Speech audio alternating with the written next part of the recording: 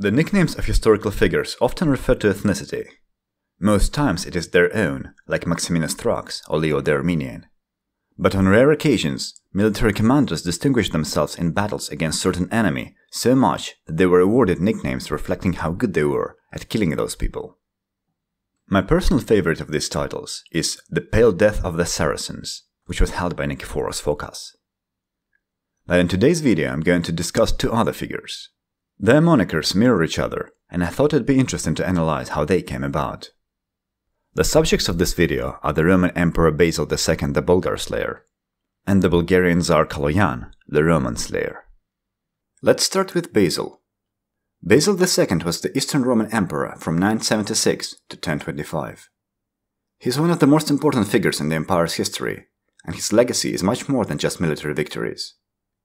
Today, however, I'm going to focus specifically on his campaigns against the Bulgarian Empire, which earned him his title. Before Basil became the sole ruler of their empire, the Romans and the Bulgars had been warring for a long time. Basil's regent Joan had some success at putting the Bulgarian Empire under symbolic protectorate of Constantinople. He held the Bulgarian Tsar Boris II and his brother captive, and in 971 divested Boris of his imperial regalia as a symbolic termination of the First Bulgarian Empire. Despite this, the Bulgars remained de facto independent and continued to raid Roman territory. In 977, the Byzantines released Bulgarian Tsar and his brother in an attempt to assert control over the Bulgars. But Tsar Boris was shot in an accident.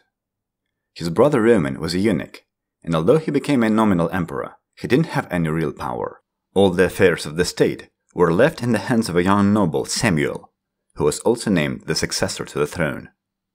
Taking advantage of the revolt in Anatolia, the Bulgars took over the city of Larissa in Thessaly. Bulgar raids continued largely unopposed, until in 986 Basil finally dealt with the internal unrest and diverted his attention to the west. His first direct encounter with the Bulgars was a failure. In 986 he unsuccessfully besieged Sredets, modern-day Sofia, and on his way back to Thrace fell into an ambush at the gates of Trajan. Basil escaped capture, but the whole campaign ended in a disaster. The emperor spent the next 10 years dealing with another civil war and fighting the Fatimid Caliphate, leaving local governors to deal with Bulgar raids. In 996, Samuel, who was now the emperor of Bulgaria, marched into Thessaly with a big army, threatening Corinth. Basil was fighting in a conflict over the emirate of Aleppo, so he appointed his most trusted general, Nicephorus Ouranos, to face the Bulgars with his host. The armies camped across the river from each other for several days. One night Nicephorus forded the river and attacked the Bulgar camp at dawn. Surprised Bulgars couldn't mount a resistance and a lot of prisoners were taken, but the Tsar didn't sue for peace. In the year 1000, Basil took the charge himself once again. He set out to methodically recapture the territory lost in the west and isolate Samuel in his mountainous domain.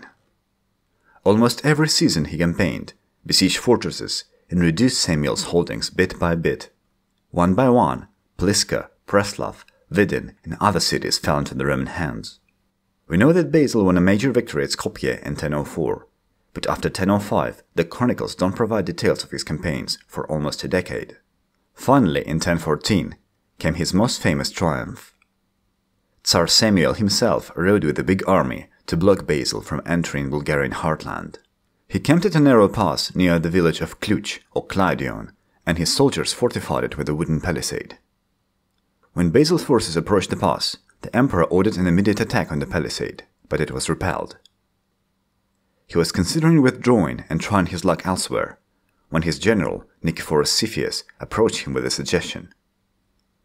Cepheus had information about a steep pass around the high Belossitsa mountain. This passage would allow him to arrive at the rear of the Bulgarian army and attack them where they would not expect. The plan was successful. Cepheus's detachment struck the Bulgars from the rear, which made them abandon their fortifications to face a new threat. Taking advantage of the Bulgars' confusion, Basil's main force smashed through the palisade and routed Samuel's whole army. The Roman victory was complete, and a lot of prisoners were taken. The 70-year-old Tsar escaped the capture, but 15,000 of his men were less successful. This is when the Basil's most notorious deed occurred. According to John Skylitzis, Basil ordered to blind every prisoner, but spare one eye for one man in every 100, so he can guide the rest home.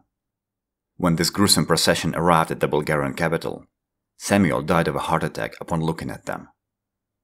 This is how the legend goes.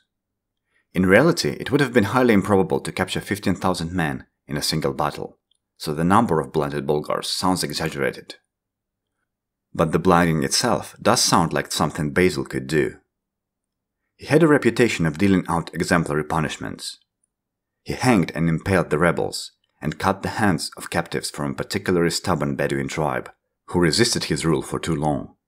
Bulgaria had been a thorn in Basil's side for decades. He considered the Bulgars to be a part of his empire, and Samuel and his army were traitors who refused to honor the pledge of Tsar Boris. Blinding in this case was a punishment for treason. A personal factor may also be intertwined in his decision. His close friend Theophylake Botaniatis had been killed in an ambush shortly after the Battle of Kaloyan concluded. But Basil does not seem to have been intent on exterminating the Bulgars. When the Bulgar resistance collapsed 4 years later, Basil wasn't cruel at all with his new subjects. He kept the Bulgarian church intact and made an effort to integrate the Bulgarian elite into the Roman society. Why then did he receive the title the Bulgar-Slayer? Turns out he didn't have this title during his lifetime. He certainly wouldn't have liked it. Basil could be brutal when he deemed it pragmatic, but antagonizing the people he conquered, just to boast, was simply not his style. The Bulgar-Slayer title did not appear until long after his death. In fact, he wasn't even the first to receive a nickname for killing the Bulgars. That would be the famous Viking Harald Hardrada. Hardrada served in the Varangian Guard for the Emperor Michael IV, and participated in putting down the Bulgarian uprising of 1041. For his exploits in this campaign, Harald's court skald called him Bulgara Brainir, or the Bulgar Burner. Basil's famous title first appears only 160 years after his death, at the time of another Bulgar revolt, known as the Uprising of Asen and Peter. The author of this moniker is Nikitas Choniatis, the Byzantine historian. Choniatis was an imperial secretary and the governor of the theme of Philippopolis. When the Bulgars rose against Roman rule, Choniatis used the image of victorious Emperor Vasileius Vulgaractonos to rally the Romans against the rebels. This propaganda bit was so successful that not only did the name stuck, but it also spawned imitators. This is where a second main character comes in. Kaloyan, whose name can be translated as Joan the Handsome, was the younger brother of the rebellion leaders Ivan Asen and Peter. He assumed the sole rule of the new Bulgarian state in 1197, after both of his brothers were murdered. Kaloyan seized the moment when the Eastern Roman Empire was weak, and resumed the war to capture the Roman possessions north of the Hemus Mountains. He went on campaign and took the cities of Skopje, Baranichevo and Constanza. At the siege of Varna, his soldiers constructed an enormous siege tower that was wider than the moat that surrounded the city walls. They used this tower as both a bridge and a ladder to scale the walls. On the third day of the siege, they entered the citadel and captured the city. According to the same Nikitas Choniatis, Kaloyan ordered all of the surviving defenders to be thrown into the moat and buried alive. He considered it a retaliation for what Basil did to the Bulgars 200 years earlier. To drive the point home, he started styling himself as Romeo-Ubiyets, or the Roman-Slayer.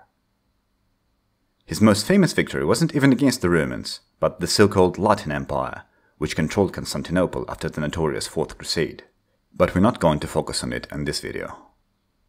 To solidify his reputation as the Roman-Slayer, Kaloyan devastated the surroundings of Constantinople in 1206. According to the Acropolites, the inhabitants of the Roman strongholds along Via Egnatia were forcefully moved to the lands on the Danube, where they were settled into new towns named after the ones from which they came. All of this happened in the aftermath of the Fourth Crusade, so Kaloyan's campaign met little opposition. All this pillaging and plundering triggered an exodus of the Romans of Thrace to the Empire of Nicaea, a newly established Roman state in Anatolia. Kaloyan died in 1207 while besieging Thessalonica. According to the legend, he was slain by Saint Demetrius, the holy protector of the city. So there we have two quite different characters, with different stories, leading to the same reputation.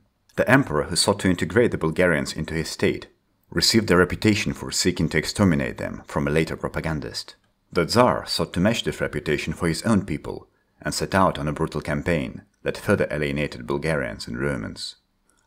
The narrative of slayers became more entrenched in the early 20th century, when newly independent Bulgaria and Greece clashed over who should own what land in the Balkans.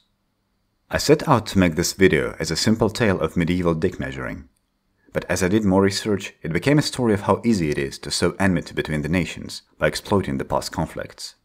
I trust the viewer to make his own conclusions, so all I can advise is to read more and to be wary of the tales of how good some ancient guy was at murdering a particular group of people. And also tune in for my next video about the pale death of the Saracen.